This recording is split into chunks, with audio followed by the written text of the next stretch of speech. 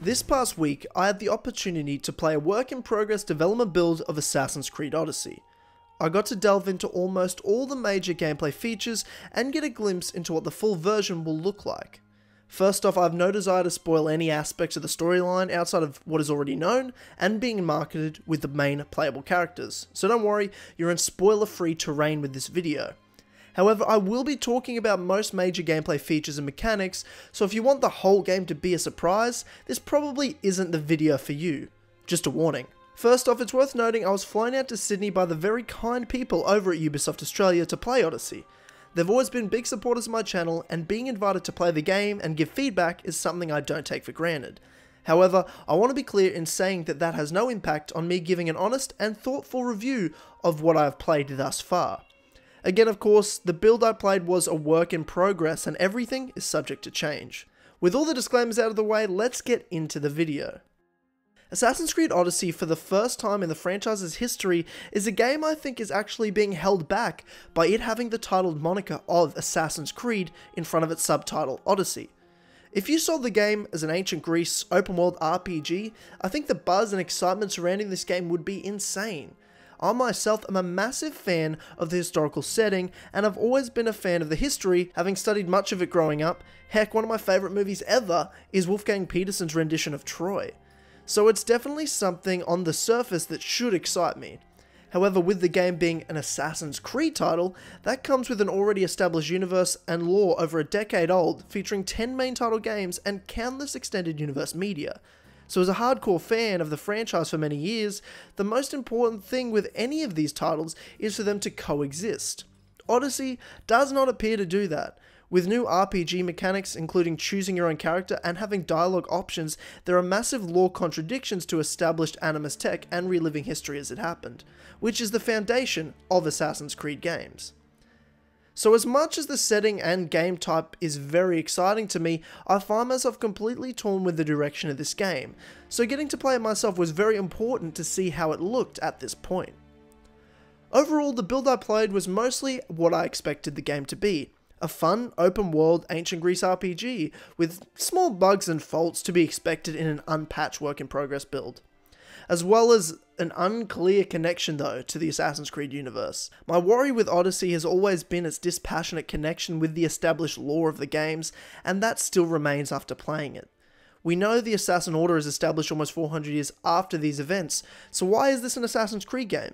That still I don't know, and until I play the full game, I guess I won't. I want to go into more detail about all the major features of the game I experienced and briefly touch on the things I did not see that I feel worth noting, as some of them are met with concern from me. What I got to see was what looks like an early portion of the game's story, picking the character I played as Alexios, by the way, for your information, and what happened that led him to being a disgraced Spartan and now a mercenary. The game then takes you through quests that introduce you to the world, new mechanics, features, and establishes where the story is likely going, as most Assassin's Creed games tend to do at the start. I got to experience the new combat system, upgrade system, customization, naval, and travel across the new open world terrain, doing side activities. Graphically, the game looks beautiful. I was playing on a PS4 Pro, whereas I usually play on a day one Xbox One, so I'm not sure if I just wasn't used to the look of that comparison with my eyes, but it definitely appeared to me that this is an upgrade from the look of Origins, for the most part. A key new feature I think is a huge plus from me came right at the beginning. After choosing your gameplay difficulty, you have the choice to pick guided mode or exploration mode. The exploration mode is quoted as, "This is the way Assassin's Creed Odyssey is meant to be experienced." This mode allows players to discover the objectives with the help of clues. So when you are searching for a target or finding a new area, the game will give you clear clues on where to go without giving you a direct UI marker to travel to. This created a far more immersive experience as a player and gave the use of the eagle a clearer mechanical approach to gameplay. This feature does not make it difficult to find your objective, by the way. It is actually very easy. The bonus of the feature comes from actually paying attention to the world and your surroundings to find the objective, and not just following the UI marker that leads you everywhere. Therefore, it keeps you engaged from going from point A to point B on the map between objectives. It's a feature I feel might go under the radar and unappreciated, so I definitely thought it was worth bringing up now. In this work in progress build, I got to see an introduction to Alexios, his living situation on the island of Kefalonia, where he had been living since becoming a disgraced Spartan in his earlier life.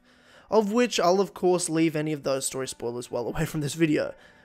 Alexios seems to be living a guilt-free, relaxed life as a mercenary at this point, until of course complications come and sweep him off on a new adventure. During that early period of the game, however, I got to be introduced to all the major gameplay mechanics and features, the open world RPG mechanics, naval, combat, and of course customization, all of which I will make individual videos on in the coming weeks, going through how they all work and my deeper thoughts on them. The first of these features I want to talk about is the open world. I can't say enough of how enormous this game looks. In scope and in size, I got exhausted just looking through the map and seeing all the locations. Though that is a blessing and a curse. Yes, the game has been packed with side content and things to do, but none of what I saw was majorly innovative or game-changing. Much of it is very much the same as Origins. You have a region, in that region smaller areas, and in those several smaller locations, bandit camps, hidden caves, animal lairs and towns, in which you have objectives to complete, finding collectibles and killing high-ranking NPCs. This is something that eventually gets old, and just having lots of it in a game doesn't necessarily make the open world that exciting or filled with innovative content. Then again, I didn't see all of the new locations that were on offer, at least I hope not. The world is once again full of side missions, with people in the world to help with their problems, some of which you can find on mercenary job bulletin boards in towns and villages. A new feature to the open world is the mercenary system, much of which is a reskin combination of the Phylakitai from Origins and the Nemesis system from the Middle-earth games, where you can track them on a mercenary menu and see what ones are after you and what ones are not, as I battled a couple in my time playing as they walked around the map, while I also ran into ones that weren't after me but came up to me with their symbol as a white marker on the map. He actually had dialogue with me telling me to be careful as some other mercenaries were looking for me. I thought that was a nice touch. I'm not a massive fan of the system, but I do see it as an improvement from the Phylakitai system in Origins. Odyssey is a world filled with mercenaries for hire, and it is dependent on your actions in the world as to which ones are trying to hunt you down, so I did like the story element to there being mercenaries around the map searching for you depending on your actions specifically. Traversing the world again is very much the same as Origins, though again zero explanation is given as to why the character is a master at free running and climbing, which is such an overlooked thing to me with these games. It just doesn't make sense why this Greek mercenary can climb every building and cliff like a master and do a leap of faith, which wasn't established until Origins as a trait of the Magi. Speaking of being like Origins, once again your character has a pet eagle named Icarus, explained by being a blessing from the gods to Alexios, of which gameplay-wise works exactly the same as Origins, targets enemies and points of interest. A cool feature that really feels out of place in the universe now, where we have a character in the past that has a pet eagle. To do it once is one thing, but then to do it in the next game again sort of becomes diluted as a feature, and really doesn't make sense as a story. Moving on to the naval now, I only really got a small amount of time to test it out. The combat is a bit simplistic as of the time period, with your attacks being limited to arrows, javelin throws for a heavy shot, and ramming, all of which are upgradable and customizable. But for a game with such a naval focus, I can see it getting old very quickly. But I hope that deeper into the customization with your crew and ship you go, there will be more of a sense of longevity to it. But I'm not totally optimistic.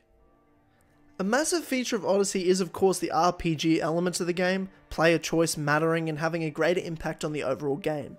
Now again, I haven't played the entire finished game, but from what I saw, these decisions do not have a massive impact in the general open world. What you say and your attitude matter in the moment of the quests, but have little consequences outside of that.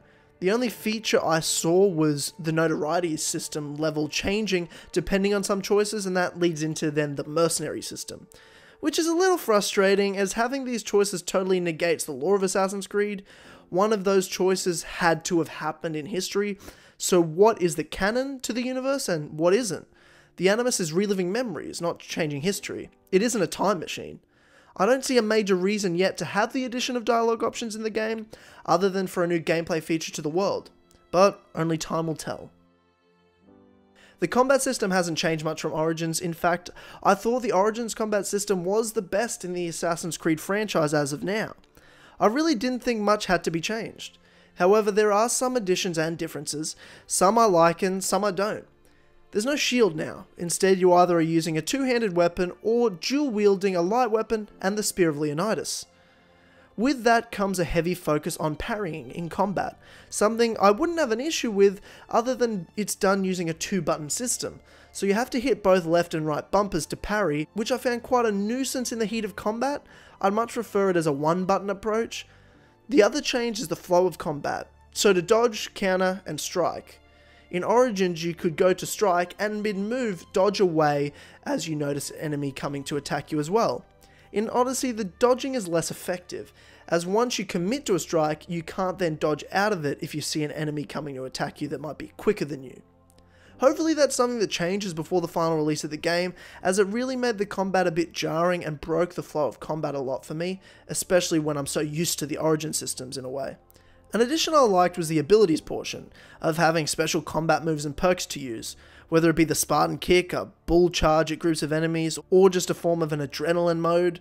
It flowed easily in the combat and gave good new combinations of moves that you can chop and change to suit how you play. Though some were a bit unrealistic and fantastical for my liking, but the early ones I found worked really well. Now, probably the best part of my time with Assassin's Creed Odyssey was delving into the customization features of the game. Being set in ancient Greece, there is nothing more fun than building an awesome looking warrior.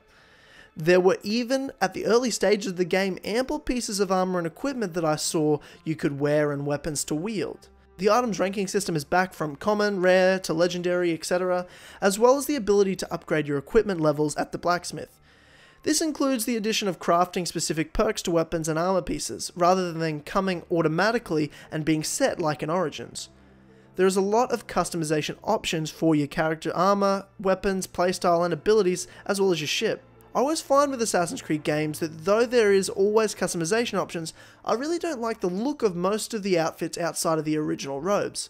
Odyssey to me had a lot of great looking armor sets to go between. I'm excited to delve more into that at the higher levels of gameplay when the game is finally done. Before I wrap up this video, I did want to address features I didn't see while playing the game that I feel are worth mentioning and that I can't really give my full opinion on yet. The main one being the mythological aspect to this game, an aspect that is a little alarming to me. In Origins we saw many mythological features with the Curse of the Pharaohs and Trials of the Gods, which were explained as allusions of the Pieces of Eden and Animus glitches. That I can live with as it does not ruin any established sort of lore, while in Odyssey there has not been a full explanation as to the roles of the mythological creatures. We have seen in a previous demo that an apple of Eden turns a woman into Medusa, which isn't really how the apple works. So it is things like that that I want to know more about, but am yet to see myself in actual gameplay. As I mentioned earlier, I'm not yet to see deeper connections to the overall Assassin's Creed universe in this game, and I don't know what role it plays in any overarching narrative. Not that there is really an overarching narrative anymore. Also, I didn't get towards any high level gameplay obviously, as I was playing the early portion of the story, so I'm not sure what the endgame or high level mechanics to combat and customizations are at this point. Overall, I had a good time playing Odyssey as I expected. The gameplay brings all the same fun of Origins, as well as the additions of deeper customization, though the combat flow was a bit jarring to get used to, and there were some technical hiccups throughout, with facial animations in side missions that just aren't quite up to par. But as an ancient Greece open world RPG, the game has a lot going for it. All the concerns from me are still with the story and lore and their connection to the overall Assassin's Creed universe. And until I played the whole game, I won't know whether I'm wrong or right, though I suspect the latter. In terms of gameplay, I feel it runs better than maybe some earlier demos suggested, and I didn't experience any glitches that were game altering. But I do have to say that, to me, it's pretty clear Odyssey is not as polished a game as Origins was last year, and that's a bit of a shame, as I mentioned, with facial mechanics and dialogue, cutscenes, and just some general gameplay tidiness with the flow to combat and the naval. I would like to have seen more time given to the development of Odyssey, even if it was just until early 2019. However, I do have to reiterate again that this was a work in progress build I was playing, so things can change. Alright, I think I've covered everything I wanted to in this video. It was a long one, but I wanted to go through everything and make sure I addressed all of the people's queries and concerns during this video, that I wouldn't have to then go to the comments and do it later. And don't forget to subscribe, as I have plenty of videos coming out in the coming weeks from my session playing Odyssey. I hope you enjoyed this work in progress game impression sort of review, and I will see you very soon for more videos.